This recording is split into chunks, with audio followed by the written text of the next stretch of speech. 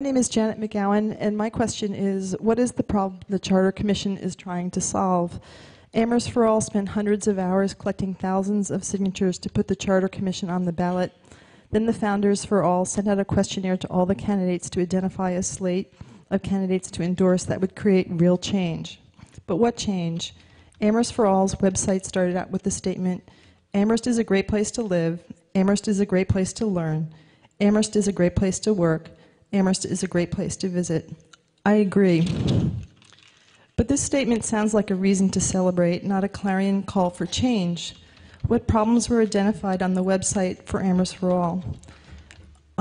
They acknowledged that our town government has handled things well so far, and then the webpage nervously worried our government might not meet future challenges.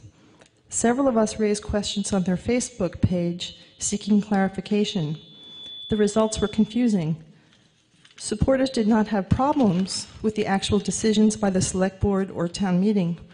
No one criticized the town manager. There was criticism of town meeting for inefficiency, a lack of diversity by ethnicity, age, and home ownership. No one complained about the same lack of diversity on the select board with the town manager and in town government itself. Taxes were high, voter turnout was low, etc. But the actual decisions of Amherst town government branches were not in the wrong. So my question still is, what is the problem that the Charter Commission is trying to solve? Is it low voter turnout, high taxes, a lack of diversity in governmental branches, how the schools are performing, or how they're run? Is the problem of good decisions being made by largely older citizens who own homes? If you're worried about low voter turnout, I'd first ask, why is this a problem? And then I'd find out the causes. It could be because residents are busy, because they're happy with Amherst. There are few contested seats for select board or school committee. Citizens may be dissatisfied or not know when or where the local elections take place. The last election wasn't even on the town calendar.